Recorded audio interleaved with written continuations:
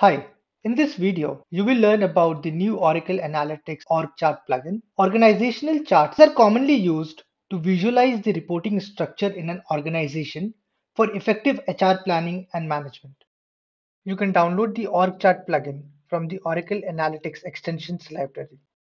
I have a sample employee dataset that contains employee and their manager details. To plot an org chart in Oracle Analytics, first select employee ID and manager ID columns. Put it in the rows grammar. Let me drag and drop employee name in the category grammar. Let me put gender in the color grammar. It is now easy to read the org chart that also has a legend. It also comes with the functionality to zoom in and zoom out the visualization. Let me zoom in. I can easily identify employees along with their names and gender. You can see the expand all option. Clicking that expands the chart completely, while the collapse all option can be used to confine the chart. Let me zoom out the visualization. The visible lines in the chart can be removed or displayed back by clicking on the Hide and Unhide Lines option.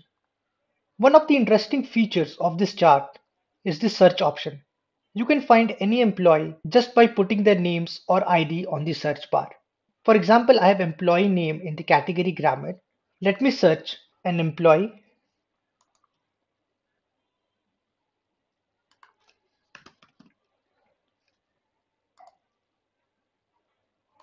Let me select a new dataset and create a new workbook.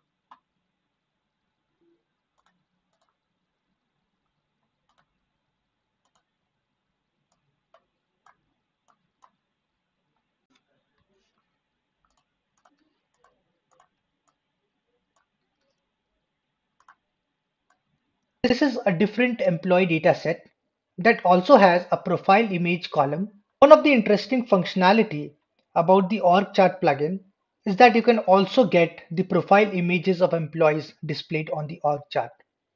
The profile image column contains image URLs. You can directly use URLs that are accessible in Oracle Analytics. Another way to use the URLs would be to convert it into base 64 so that it gets embedded in the dataset.